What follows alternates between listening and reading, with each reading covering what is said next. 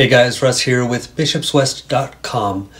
To start with, what's a mummy's favorite kind of music? Rap. Okay, it only gets better from here. So today I wanted to talk about, well, a couple weeks ago I was watching a video by Chill Computer Guy, who by the way has lots of great content. I recommend that you check out his channel. But he was talking about the inspector panel over here, and he mentioned a little bit this MPE button, and it kind of blew my mind. So what MPE is MIDI Polyphonic Expression. Sorry, I'm having trouble talking. And it lets you control individual notes instead of having to do, for example, a pitch bend on all the notes at the same time.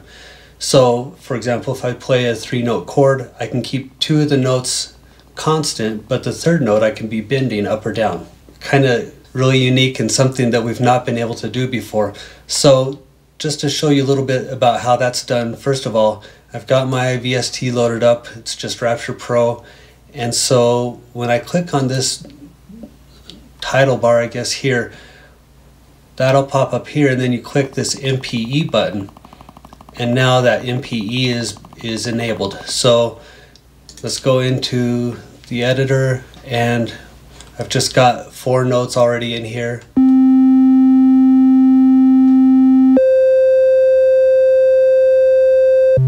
I know, amazing stuff, right? So to start using it, what I need to do is click this little button right here, micro pitch expression editing. And you can see it's got these black lines on here now. So if I click here, and then I put another dot here and just kind of drag that up to where I want it to go. So let's listen and see what that does.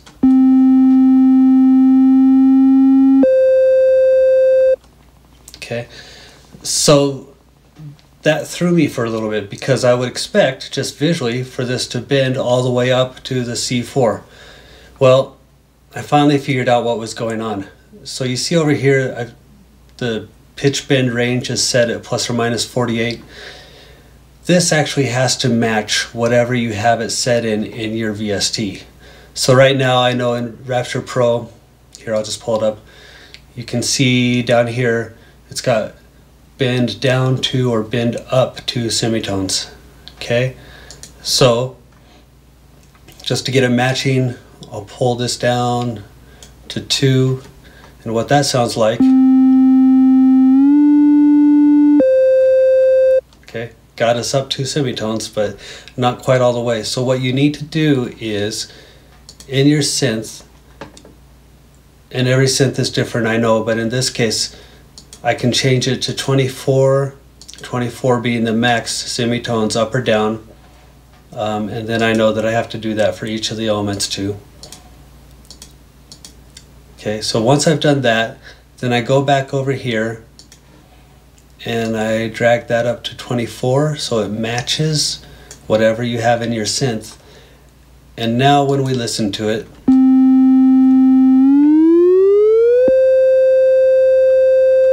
now it matches. And just to take it a little bit further, let's see if it goes all the way down to 24, and then of course this will go back up to 12.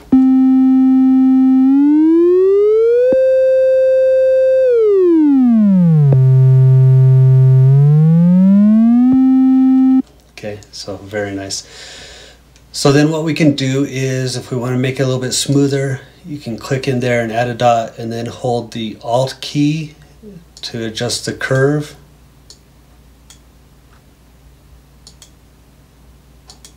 If I can get it in there. Same thing over here.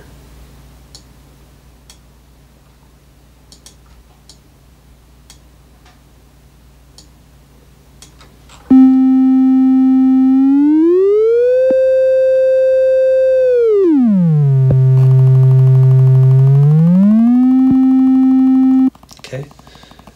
And then, like I was talking about, now if we start adding in some different notes,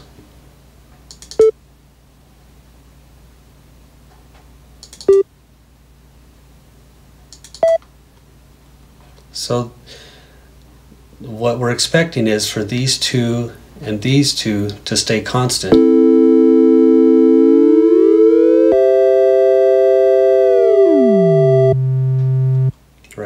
And so that's exactly what they did. And then let's take this one, just make it a short drag, but then this one, I'm going to drag it all the way up there and make it a little bit smoother too.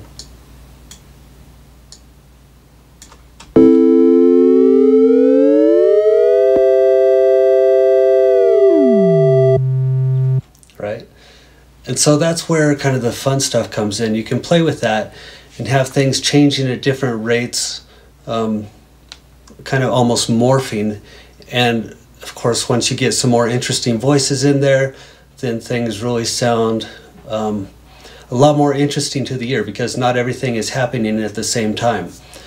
A gotcha to watch out for, I noticed this the other day, is that if you use something that has delay or reverb on it, when the bend gets down to this point, what you'll hear is that the delay or the reverb, once it reaches the end, it reverts to the original pitch.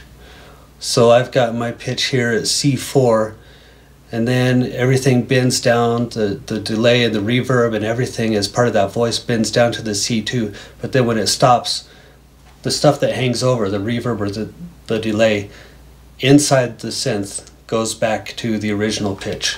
So that's just something to watch out for. And then real quick, the other thing that I wanted to show you is, you know, we don't talk about these keyboards down here very much, but if you're on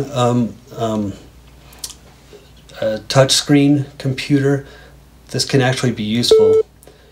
I mean, with my mouse, I can only touch one at a time, but on the touch screen on my laptop, I could touch, you know, 3 notes at a time and play chords on here.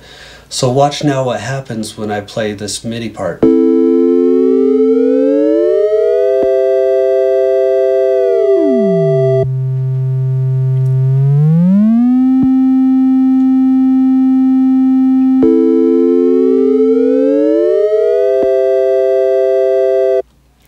So I would imagine if you are halfway decent at playing this, you could actually do this while you're playing and record in the pitch bends.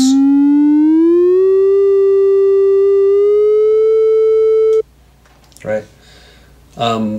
So yeah, really cool stuff. I'm really grateful to Chill Computer Guy for showing us that, and it's kind of opened up a lot of new stuff for me to play around with. I hope you enjoyed it too. If you like this video, please give me a thumbs up, like the channel, and subscribe. And before I forget, again, bishopswest.com/Bitwig setup. I've got a free guide there for you guys just about setting up Bitwig Studio so that when you open it up, you can get right to music making. You don't have to go around and do some of the simple things. And I just kind of show you a few easy steps to set it up to get right to your music making as quickly as possible. So again, it's a free download, bishopswest.com/Bitwig setup. Go download it. Otherwise, thanks for watching, and I will talk to you guys next time.